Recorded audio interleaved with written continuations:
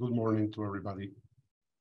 It's a pleasure to be with you today, and I would like to thank Finance Watch for inviting me to speak in this conference, this web conference on climate-related issues.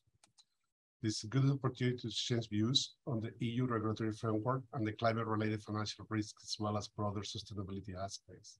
Sustainability and the transition to greener economy continue to be top priorities for the EU political and regulatory agenda.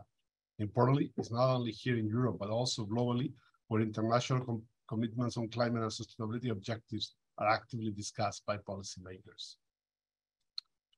Following several years of increasing hot and dry summers in Europe, the most recent being the most extreme in 100 years, the implications of climate change are becoming even more of a concern.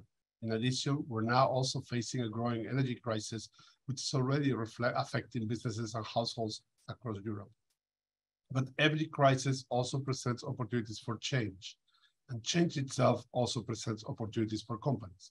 I would therefore like to focus on how can we, the banking regulators, contribute to these changes to guide the banking sector and also the wider society to become both more sustainable and more resilient. As you all know, banks and other financial institutions have a key role to play in the allocation of savings to investment. And by doing so efficiently, they can therefore facilitate the transition to a greener and more sustainable economy. And the ABA, we have been actively supporting the process to integrate environmental, social, and governance, i.e. the ESG factors, aspects into the EU banking sector. Today, I will provide you with some insights into the regulatory changes that are aimed at incorporating ESG in the banking sector, and more specifically about what the EBA has been doing to achieve greener and more sustainable economy, while ensuring that the banking sector remains resilient. Because I think it is important to emphasize, and we will agree, that in the quest for a sustainable economy, it is important to remember that only a robust and stable financial sector will be able to effectively provide the necessary financing for the transition. The EBA and other regulators have for some time been working on sustainable finance. EBA's work program on ESG risks include key areas such as risk management, disclosures, supervisory practices, climate stress testing, and possible adjustments to the prudential framework. Most recently, we've also been working jointly with the other ISAs on a common definition of greenwashing in financial activities. An adequate regulatory response to the new challenges related to ESG risks requires appropriate sequencing of this work. First, the new or increasing risks have to be well identified. This is the first step to start managing these risks within the overall framework. Therefore, the ABA started with publishing a report on the management and supervision of ESG risks in June last year. This report aimed at providing common definitions and understandings of ESG risk for banks, as well as provided overall recommendations for banks and for their supervisors to take these risks into account in their risk assessments and policies. But for assessing risks, one needs to gather relevant data, i.e. we need to enhance our disclosure and measurement of climate-related risks. Therefore, the ABA prioritized the work on disclosure requirements, and in early this year, we published our Pillar 3 disclosure requirements on ESG risks for banks. This is, in our view, a key milestone towards availability of comprehensive and comparable information on ESG aspects that will significantly increase the transparency of markets. The EBA's proposal on Pillar 3 requirements aims to help investors and other participants of financial markets to get relevant information on ESG risks associated with lending and investment activities of banks. For this, we have adopted a sequential approach by starting with a focus on quantitative disclosures on climate-related risks, and these requirements will over time be expanded to include also other environmental, social, and governance objectives, as well as to enhance the coverage to all the loan portfolio of the banks. One of the biggest challenges in the context of ESG-related work, including the initiatives undertaken by banks, supervisors, regulators, and other market participants, is the limited availability of high quality of data. However, this is where I also believe that financial institutions can make a significant contribution, and appropriate effort should be focused on that aspect. Financial institutions, by asking their clients for information, evidence, they can also increase the sensitivity and awareness of those clients to climate-related risks and encourage them to enhance their ESG risk approaches, therefore also enhancing the speed of the transition to the sustainable economy. Data collection should start from the beginning, and the loan origination process of banks is the beginning of the relationship with a client. By asking the counterparties at that time to provide ESG-related information will inevitably increase understanding and also help make it an integral part of financial decisions by firms. Those of you who have recently been involved in any real estate decision in your private lives already know that energy efficient, for instance, is one of the main considerations when buying, renting, or renovating a property. And this is what makes banks already take into account when deciding what they're willing to finance and under what conditions in this market. Disclosure requirements for financial institutions will increase therefore data availability, quality, and comparability, which currently remains a notable challenge across the industry. However, data is also important for financial institutions for their own ESG risk management, and the ABA published a report on management and supervision of ESG risks in June of last year, as I mentioned before, where we recommended that financial institutions incorporate ESG risks into their risk management, governance, and business strategies. This risk should also be part of regular supervision by supervisory authorities. We're also working on further guidance towards the integration of ESG aspects in the supervisory review and evaluation process. Supervisors are expected to include ESG risks proportionally in their analysis of banks' business model, especially in the assessment of the business environment and the bank's strategy, as well as when assessing a bank's individual risk profile. The assessment of ESG risks should be more comprehensive for those banks that are more exposed to these risks. In this context, we need to bear in mind that ESG risks are relevant not only to large and systemic institutions, but also for smaller and local institutions. Any bank may have concentrated assets that will be affected by physical or transition risks related to climate change, or generally by ESG risks. Therefore, it's very important that all banks that are exposed to ESG risks significantly address them appropriately in the risk management process. Although we continue to see that these roles should be applied proportionally, especially vis-a-vis the complexity of risk management methods and tools. The uncertainty and forward-looking nature of ESG risks, especially environmental risks, poses significant challenges. Therefore, in addition to the assessment of ESG risks banks are currently exposed to, we also need the financial sector to be tested regularly and based on different forward-looking scenarios of possible outcomes in the future.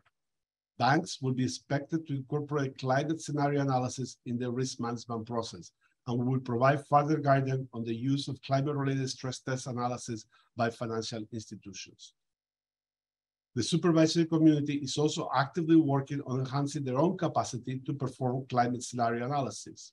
The ABA completed its pilot climate exercise in 2021 with a sample of volunteer banks and a number of national supervisors, and also a number of national supervisors, including the SSM and ECB more recently, have concluded several early versions of climate stress tests. Based on the lessons that we learned, we're now preparing the launch of comprehensive stress tests in the EU, which should contribute to better understanding of climate risk by banks and supervisors. This will include regular stress testing of the banking sector, as well as system-wide stresses of the financial sector with other supervisory authorities and the ECB and the ESRB.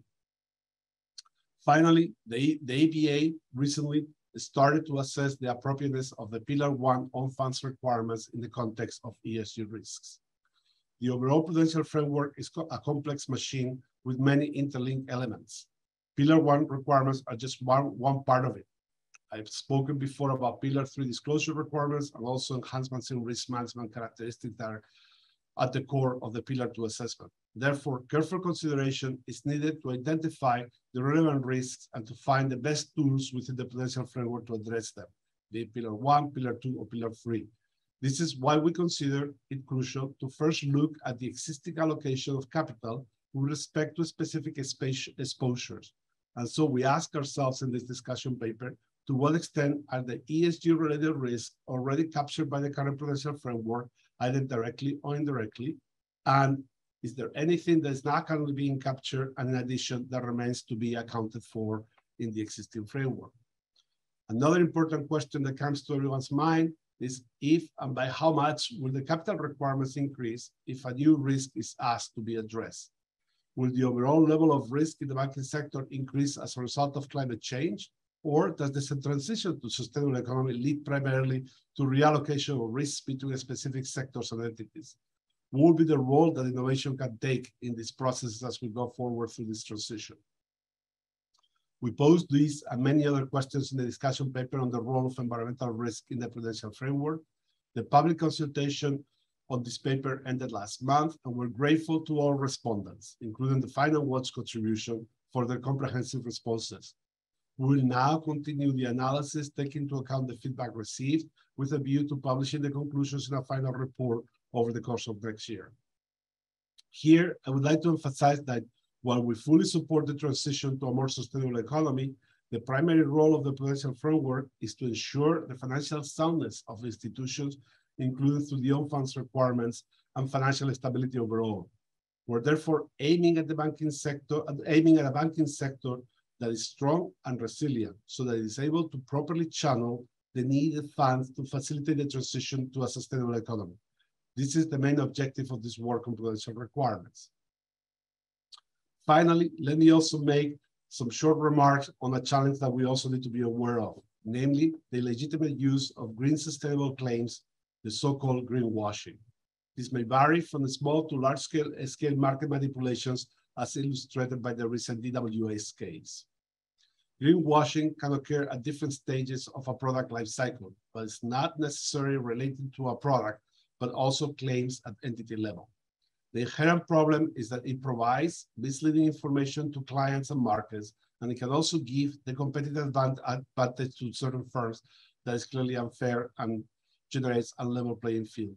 This risk is growing as green finance is booming, but the green regulatory standards, including the EU taxonomy, the green disclosures, and the EU green bond standard that's been developed, are not fully placed yet, but should help in this clarifying.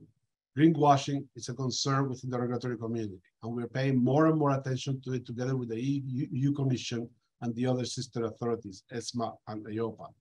Greenwashing can cause significant idiosyncratic risks with a negative impact on its stock prices, earnings, and a loss of confidence by investors, by depositors, or even by interbank market participants. This raises potential concerns with respect to the longer-term health of financial markets in this area. Should the greenwashing cases occur more often, it may affect the reputation and the trust in the green finance sector as a whole. This could be detrimental not only to the banking sector itself, but also to the overall efforts to finance the transition to a sustainable economy. For this reason, we started the work on greenwashing risks. We'll be looking into the overall developments in this area across the EU, as well as the supervisory tools and practices regarding monitoring and addressing this issue. Let me conclude.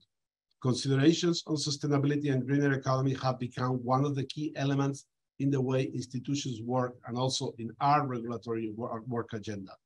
We're confident that progress has been made. We can also see the banks are adapting their strategies and risk management process. But this does not mean that we're close to done and we can feel comfort. On the contrary, we may be at the end of the beginning, but we still have a long and rocky way to go. We all need to continue our efforts, act quickly but sensibly, and we need to choose the right tools. Climate change is a global challenge and it has to be addressed globally. It is therefore crucial to work closely also with our partners in Europe and beyond, and to continue the international cooperation that has been up to a good start so far. We will therefore continue our mission with a goal to achieve a real transition to a sustainable economy where strong banks play a key role. In the end, we all want to live in healthy environments that are climate resilient and supported by resource efficient and fair economies. Let's work for that goal. Thank you very much for your attention, your interest, and for the invitation to be here today.